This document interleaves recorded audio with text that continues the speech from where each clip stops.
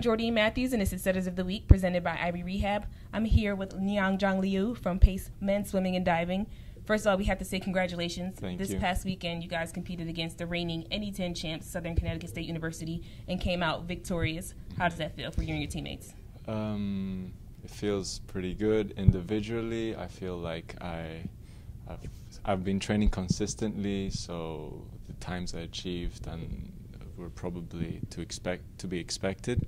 And as a team, I believe we did really well. We fought pretty hard. We had a hard week of practice, and despite that, we maintained our game and managed to come on top. You competed in 4 events this weekend, won all 4 of those.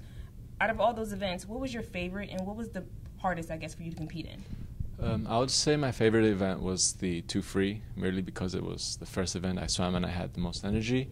And the most competitive and challenging event was probably my last event when I was worn out from the other events I swam, which is the 100 free. You guys have been doing pretty well. You've been kind of on the top of the NE10 charts throughout this beginning of this season so far. Where do you guys see yourselves going into the rest of the season? If the team maintains the consistent training, I believe we will be able to achieve top places in the NE10s, and hopefully some of us qualify for NCAAs. And of course we have to ask you, you're doing great already so far, but how does it feel being named Setter of the Week? Feels pretty good. I'm honored to represent Pace Swimming and Diving, and there's probably a lot more to come from us. And there you have it. That's your Setter of the Week, Nianzhong.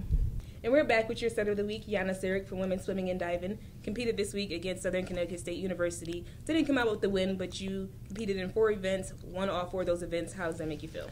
It makes me feel awesome. Girls did a really good job. We were really close to winning, but unfortunately we didn't. However, next time we'll probably do it.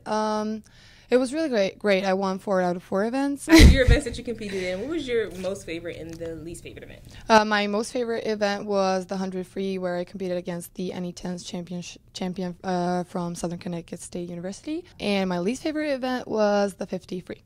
Why is that?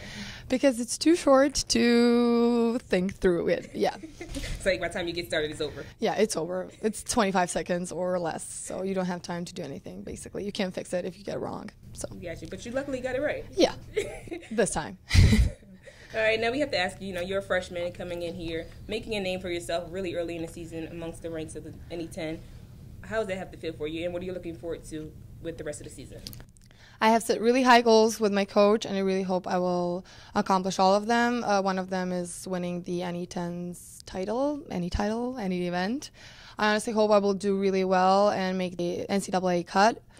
And that's basically it for this season. I honestly hope I will be again here, and maybe Rookie of the Week or Rookie of the Season. We'll see. I'll try my best. Well, you're here now, so we have to ask you, of course, how does it feel being named Setter of the Week? It's amazing. As I have already said, I really want to be here again because it's an awesome feeling, honestly. And there you have it. That's your Setter of the Week, Jana Ciric.